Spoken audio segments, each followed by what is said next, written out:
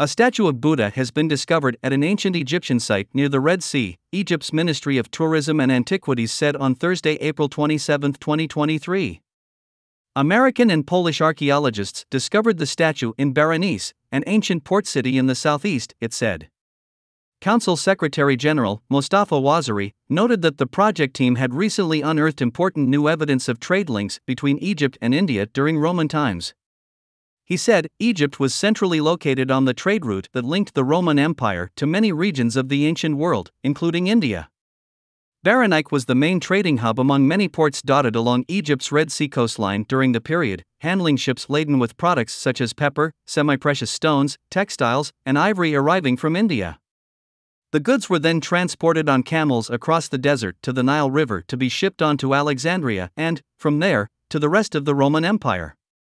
Mariusz Gwiazda, director of the mission's Polish team, said that the Buddha statue was probably made from stone extracted from an area south of Istanbul or may have been sculpted locally in Berenice and dedicated to the temple by one or more rich merchants from India.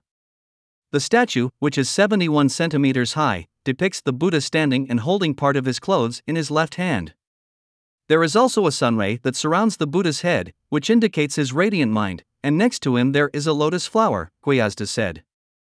During the temple dig, archaeologists also uncovered an inscription in Sanskrit dating back to the period of Roman Emperor Marcus Julius Philippus, 244 to 249, known as Philip the Arab.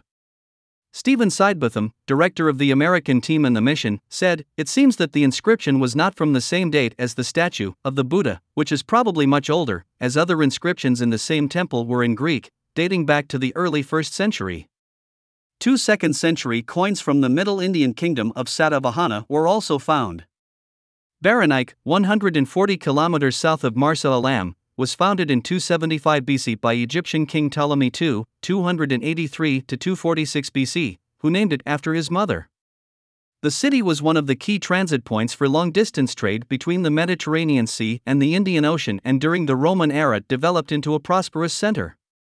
Human remains and other artifacts found earlier by Sidebotham's team showed that Berenice was inhabited by people of all ages and backgrounds.